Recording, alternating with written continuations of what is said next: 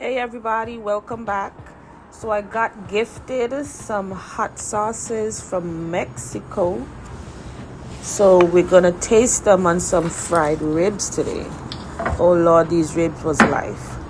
So we're starting off with the extra picante, which is extra spicy sauce. So I said go big or go home. Let's start with the spiciest. So this one to me wasn't really as spicy as I anticipated it to be. It's a thick body or thick consistency. It's not too spicy in the beginning, but in the back it does have an after creep up, but it's nothing crazy where it's like, oh my God. I love hot sauce, so it wasn't a crazy, oh my God, oh my God. I had my sparkling water as a just in case. I didn't even need it. But the flavor was good. You could cook with this one, like, yeah. Look at those ribs. Oh my God. I think I gotta do ribs, show y'all ribs again. So it was a so-so on the spice, but I'll say medium spice. So next up, we got our salsa picante verde, which is a green spicy sauce. For this one, I definitely tasted the jalapenos. There's some nice herbs in there. The spice level wasn't as crazy either. Definitely a little back creep up. So from the sniffles you hear, and then I started sweating a little bit. But in my opinion, it wasn't crazy spicy. It was a good balance. I'll give it on a scale of 1 to 10. I'll say it was a 5 in spice. Me personally. But flavor, excellent. I will definitely put this in some, if I make some homemade salsa, I'll definitely put it in a salsa. So as you see, I got caught up just eating the ribs and kind of forgot about the sauce. Those ribs was good.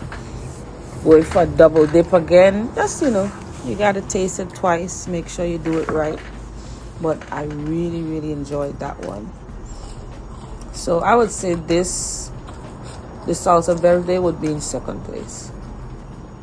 Definitely second place. It was awesome.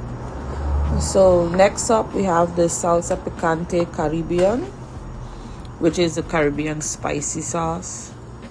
This one, Lord, not Lord in the spice, but Lord in the flavor. So the flavor was awesome. This Caribbean one has some sweet notes. I don't know if it was mango or whatever fruit, like something fruity's up in there. And I liked it. I liked it a lot. So the sweet with the spice on those fried ribs, yes, Lord, it was good. So definitely, you gotta go for that second dip again. It was good. This one I would put in maybe a mango salsa, or even if you could cook with it for sure. But this was my top favorite. Then up next I have the salsa picante roja, which is just a red spicy sauce.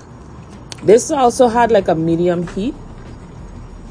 I feel like all of them kind of medium heat to me because I love hot sauce. I could take pepper. So my medium and your medium would be two different mediums.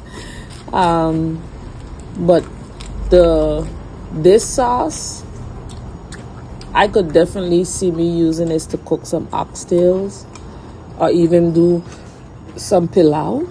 Oh my God. Put this in some pilau, get that nice flavor and heat. This sauce is very versatile.